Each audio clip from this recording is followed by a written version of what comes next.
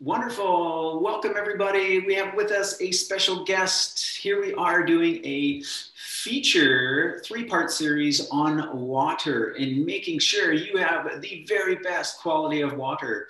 And in this installment, we're going to be hearing from Mikael Lund, who is the founder of AliveWater.com. And we're going to be talking about revitalizing your water, taking it to that next level. If you've ever heard about vortexing water, the natural state of water and how it revitalizes itself, purifies itself, it is through the action of vortexing it. So welcome, Mikael, to the show to be chatting with us about the Vortex Water Revitalizers.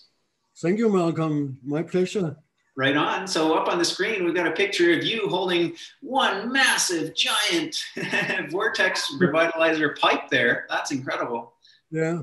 Actually, the pipe that I'm holding in my hand is a 4-inch diameter copper pipe with that spiral inside. You can see a blow up of the inside of the pipe when you look to the left there.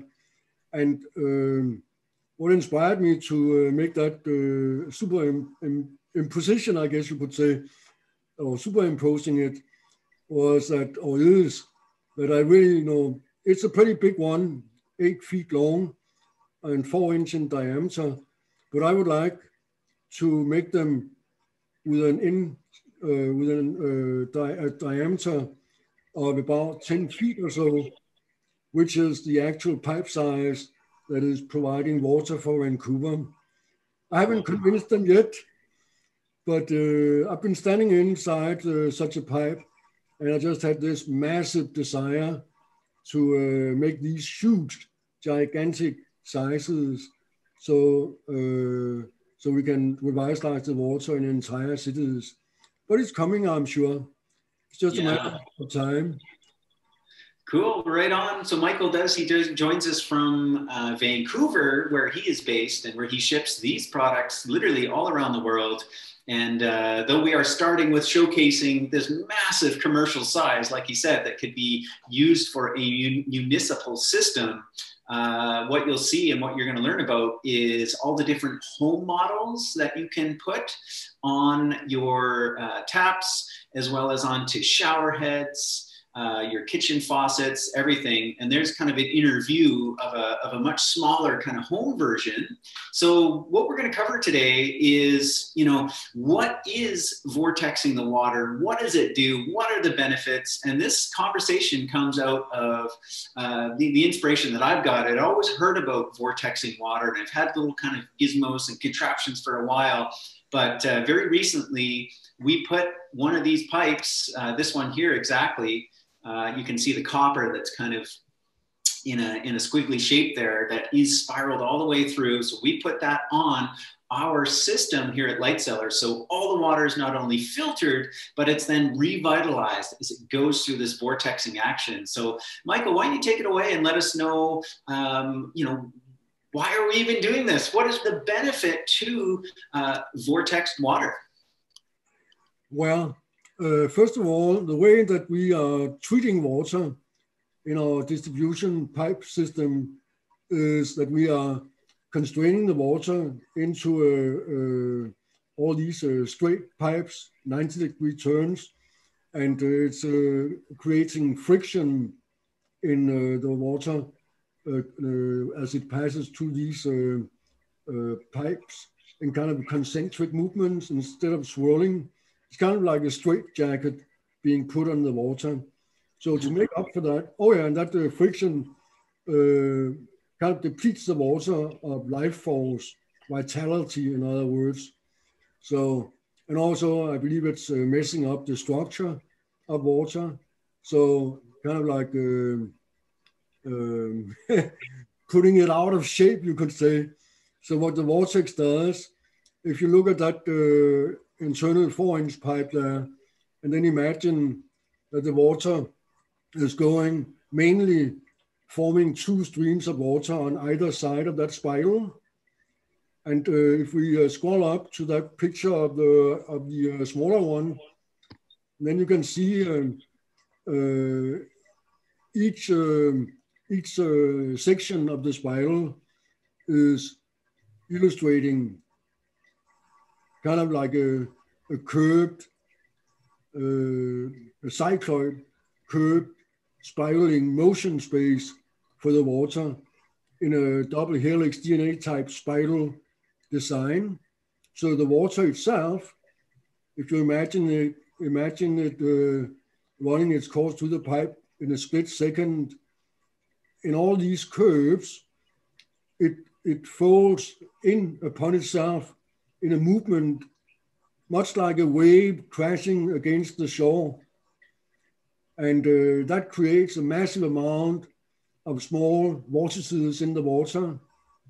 And that causes implosion, which can be experienced as a cooling, life-forming, energetic process, which is why when you feed it to your plants, all of a sudden you got more buds, more new shoots, and brighter colored flowers. And it's literally can happen overnight. I'm not giving any guarantees here, but this is what I hear. I heard from a guy, a customer who was probably a little bit either unmotivated or just half, I don't know. Anyway, he told me that he would give his plants the living water from the shower, and every time he did it, they gave new shoots. He didn't do it often, but every time he did it, they got new shoots, as opposed to when he just gave it his tap water. So definitely it's revitalizing the water. And the way you can experience that when you drink it is that it's instantly absorbed by your body. And that is because that it has been restructured into a more micro-clustered state. So to illustrate that increased absorption in the body, I can refer to something a little less romantic. It's a factory on the outskirts of Paris in France, where they're paying for the hard water coming into the factory, which is a metal part factory. They make metal parts and paint them, yeah.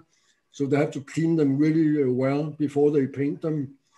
So they have a water softener, salt-based, and then they have a reverse osmosis system.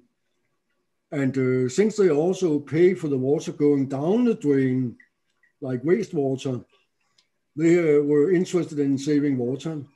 So after they installed the Vortex Water Revitalizer, they measured that 28% more water was going to the RO membrane.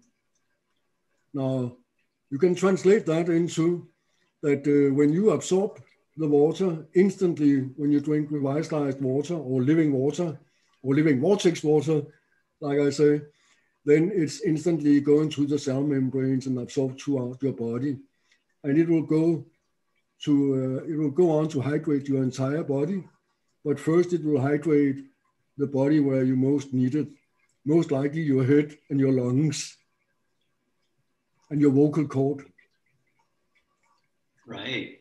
Yeah, I love how you've given those examples, and kind of what I've gotten from this so far. How you started off with saying was how our water is now, and especially how we transport it, right? So it can be full of chemicals, and it's transported through long straight pipes, right angle turns, and that just is what it is. That's kind of our modern infrastructure that we're dealing with, but that's not so good for water. So we're getting kind of dead, denatured water. And what these pipes do is they mimic how water moves in nature and revitalizes itself. And if anyone's ever experienced, fresh spring water or other natural waters, from nature, it's in this state. So we're trying to recreate that. And like you said, plants are certainly very receptive.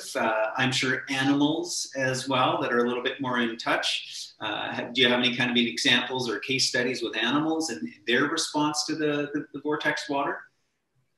Yeah, I remember one experience I had myself was I was visiting a customer here in North Vancouver who lives close to a creek in the forest.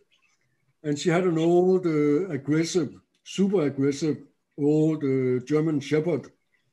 And when I came to install a shower of life for her, and then she had this remote controlled electrocution device on the dog. So Right. if he started wanting to do something aggressive, he could get an electrical shock. Anyhow, the dog was lying next to her, as far away as possible from me, and was looking at me very suspicious, you know. And then I noticed I made a comment to her about he had a huge load of food that he didn't touch, and she said, "Oh, he's gonna eat that around 9 o'clock or so. It's probably too hot." We're talking about it was 6:15 or so. I was there, and then we are talking, and the dog is, you know, for like considerable time watching me with suspicion, yeah, ready to attack me. Then I finally go up and install the Sharp Life. Now it's like 6:45 or so. And then I ask her to give me his ball of empty ball of water. And so I could fill it up, yeah, with living water. And she told me that the dog never drank the water inside the home. He would always drink it outside from the creek or when it was raining from rain puddles. So I said, well, let's see how he likes this. So I filled up this 2-liter tray of water. And then I went out in the kitchen and sat it down. And then I walked back to my chair, not even calling the dog. I just said, there you go, in a kind of brusque voice. And then the dog waited a little bit. And then he got up. I think he could smell water. And then he went out in the kitchen. And all we could hear from him was blah, blah, blah, blah, blah, blah. And he gobbled up about 2 liters of water. And while he was doing that, we were sitting there talking. And then he came into the living room. And lo and behold, he came as far as possible away from her and laid himself next to me. And he looked at me with really, really kindness in his eyes. And then that was, of course, fantastic. You know, what an honor to serve this dog with some good water, good living water. Anyway, now we're talking about 7 o'clock, 7:15 max. And then after having lied there or laid by my feet for like 5 minutes, then he got up and walked over to his food tray and ate all of the food. And then I concluded that since, you know, we're talking instant absorption of water, all his digestive juices started producing, and now he was ready to get his meal. Huge meal. That's my little story. And then of course I have customers who are, cats and dogs who refuse to drink water, even filtered water in the case of a cat. And that cat was hilarious. When I first came to install this filter model, and you can show that well, you don't have to show it actually. So let's go with the story. When I came to install this in this fancy high-rise, two stories high apartment in downtown Vancouver, this guy who was an importer of multivitamins, etc., he had installed this filter, under-the-counter filter for his cat. And sorry about that.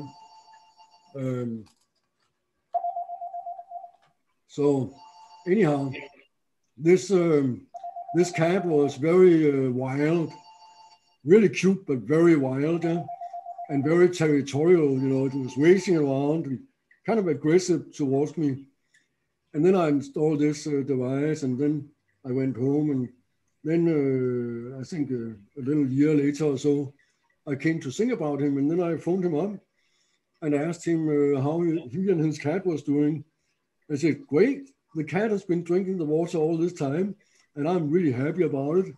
And I said, well, can I come down and get that on video? And then I went down there, and when I got into the apartment or the condo, he was sitting on a kind of a bar stool, high stool, yeah. And the cat was gentle, not running around like crazy, and he was, greeting me, in a cat-like way, of course.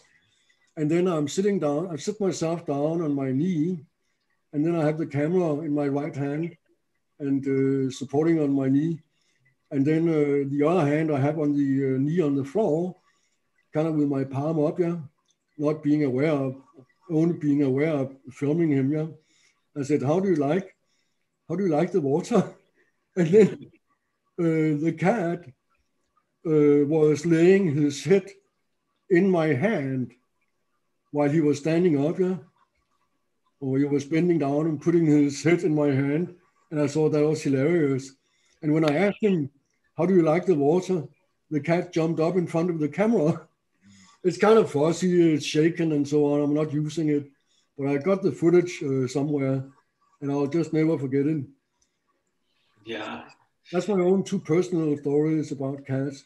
Then I've had cats myself, and they of course always drank my water, even out of my own glasses. If they didn't have enough water themselves, they went for my glass. Yeah, cool. Well, animals definitely know, hey, they've got a great sense for what is good, and will have their preferences, don't they? So I got a story, Malcolm, from some non-animals. That's earthworms. There was a province down in North California, and they were trying to create a garden out of this mess they had. And I asked the guy to dig around the garden and estimate how many earthworms there were. And in some areas, there were no earthworms whatsoever. And in other areas, there was just a few. And however, that changed dramatically over the years, even the first year, because the earthworms got attracted to the area where they were drip irrigating them. And it's a wonderful story about the development of this property. And if you can just go to my homepage, I can show you where it is. So they actually, if you go up under view a sample newsletter of Southern News, click on, see where it says, no, up. And then top left, yeah, that's right, yeah. That's a sample newsletter. And then you can scroll down. The first part is all about how it works. The gardening section there, then if you scroll down a little more, she sent me a testimonial first after 1 year, I believe, and then a second one after 6 years. And she's describing what happened to her property. And anybody interested in gardening or even in agriculture, they should take a look at this. All the details that she's sharing with me and with you in those two testimonials 6 years apart are fascinating, very, very interesting. It includes soil transformation from being like red clay, like soil, very dry, of course, into like brown, moisty, fertilized soil over a period of 5-6 years. Cool. That's amazing. So we've talked a little bit about how it revitalizes it, that double helix spiral imploding in on itself, energizing it. One thing that you had shared with me was that, and kind of just looking through your website, reading the literature, so from that perspective of it kind of creating more micro clusters, I get that idea of that becoming more hydrating. How about this idea that you know, it purifies the water at the same time. So if, because you had said that, you know, you can add these things on with or without a filter, and then it'll actually help reduce the chlorine. That's true? Yeah, it will kind of, the way I see it is that the vortex action, the reconstruction of the molecular structure kind of kicks out the chlorine, rips it apart maybe, kicks it out. So when you open up your faucet and then you fill up a glass, if you're quick and quickly put your nose down, you can smell the chlorine, and then you can kind of just give the water a movement, you know, so air is removing that heavy odor of chlorine. It's like a heavy gas lying on the surface of the water after it has been kicked out. Then if you blow on it or just move the glass a little bit and then smell again, there's no smell, or very little smell. However, if you are having the bad luck of living in a place where they are adding chloramine, which is a solid matter, unfortunately, the vortex will eventually take it out. I said I made a system where I was recycling the water through the little 1/4 inch river of life for filters. It took 17 minutes of recycling 11 liters of water before it was dissolved and kicked out. So that's not feasible, of course. So people would have to get a filter, either a pitcher or a filter that can take out chloramine and chlorine and heavy metals of all kinds. Yeah. Okay. So how about you talk a little bit about this idea of it eliminating bacteria as well as reducing kind of mineral deposits? Yeah, that's a little bit of a hit and miss, I will have to admit. We have many customers who have had fantastic results with hard water, elimination of mineral buildup, including clogged up valves in a 14-year-old dishwasher that after just a few runs would run like new because all the mineral buildup in the nozzles were eliminated by the vortex water. So, but no, there's all kinds of things and that makes up what kind of minerals, what composition, and sometimes for some reason it doesn't work, unfortunately. It's where I hear from people who are not finding that it solves a problem, but it does happen. I'd like to give a 100% guarantee that it does, but I cannot. But in most cases it can. And I myself, I grew up with hard water, and we actually didn't do anything about it back then in Denmark. So except that, you know, the mineral buildup in the kettle, my mom would eliminate using vinegar, the good old-fashioned way. Cool. All right. Well, I'm just on the page now where you have the Kirlian photography, which shows kind of the energetic quality, the electricity of a certain substance. You can take pictures of basically anything with Kirlian photography. So this is before and after the water has been vortexed. And wow, look, you've even got a urine sample there as well. That's right, yeah. And it's just a single drop of water on the two photos on top. Yeah. And I'm assuming that he I told him not to drink the water and just take a sample of his urine and then install the vortex and then start drinking the vortex water and then take a sample of that. So that's what we see below in those two photos. As you can see there in, no, you can call it electromagnetic forces, you can call it life force, but it's definitely energy. Yeah, awesome. Okay, what else would you like to share about the vortexer? Well, I think every home, if I may quote my customers who repeatedly state, every home should have this in their home. That will also have a major impact upon the environment and how the sewage and wastewater treatment plants would be working. If you go to the very top, up to the menu bar, and then click on benefits, and then click on environment, and then scroll down.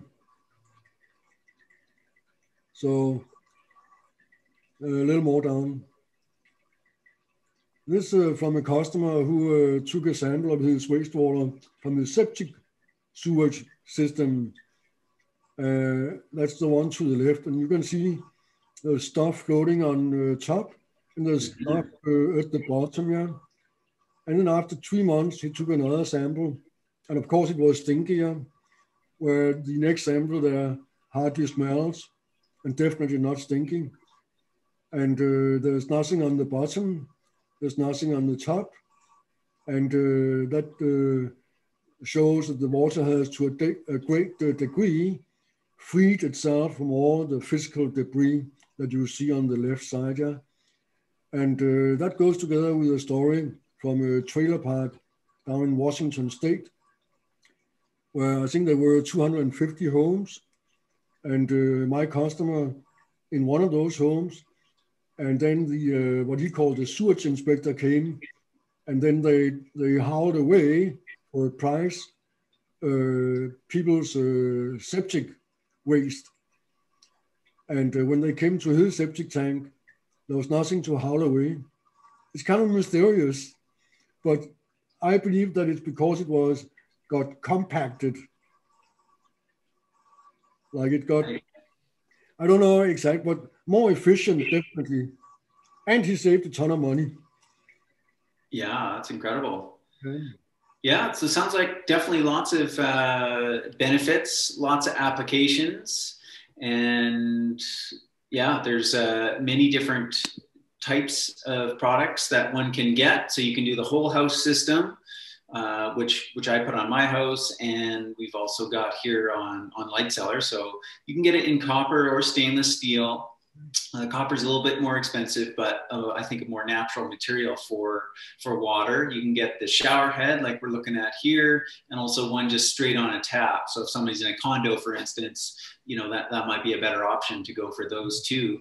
And just Malcolm, just to interrupt you, if you go down to the kitchen model there, many people are asking me if it's just the bend in the tubing that does it, or if there's something inside.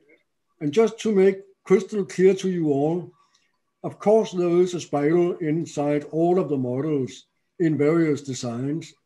And without that spiral, it wouldn't work at all. So to put an end to that question, there is a spiral inside all models.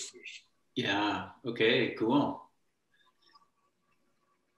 Awesome. So those are getting shipped out from you out in Vancouver. So if anybody wants to learn more, obviously you can see alivewater.com has a lot of references to learn more. And then of course you can also contact Michael. So up on the screen here, we got Michael at alivewater.com. He's the president CEO, and I got his phone number as well. There's a toll-free, and yeah, reach out to Michael if you got any more questions regarding this. And yeah, if you got any final parting words, we'll leave it there. And thank you for joining us today. You're welcome. So just one more thing. My wonderful production place, he was asking me, so what can I do for you today? He said.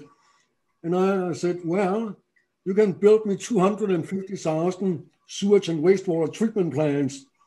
And when you're done with that, you can build me 250,000 water treatment plants. And then he said, sure, no problem, we'll get there.